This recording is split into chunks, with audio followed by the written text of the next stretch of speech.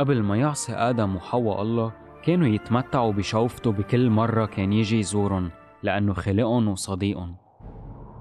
بس هلأ هن حاسين بالخوف، وسمعا صوت الإله ماشيا في الجنة عند هبوب ريح النهار، فاختبأ آدم وامرأته من وجه الرب الإله في وسط شجر الجنة.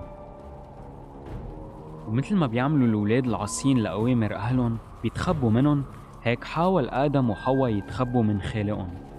لكن الله نده لآدم وقال له: وينك؟ فرد وقال: سمعت صوتك في الجنة فخشيت لأني عريان فاختبأت. فقال له: مين عرفك إنك عريان؟ أكلت من الشجرة اللي وصيتك إنه ما تاكل منها؟ رد آدم وقال: المرأة اللي جعلتها معي هي أعطتني من الشجرة فأكلت. فقال الرب الإله للمرأة: ما الذي فعلتي؟ فقالت المرأة: الحية غرتني فأكلت.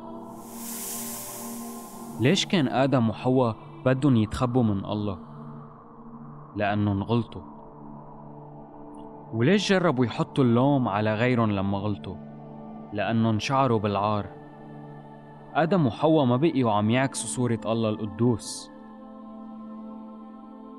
وبدل ما يعكسوا قداسة خلقهم ومحبته فهن عم يعكسوا هلأ تمرد الشيطان وكبريائه.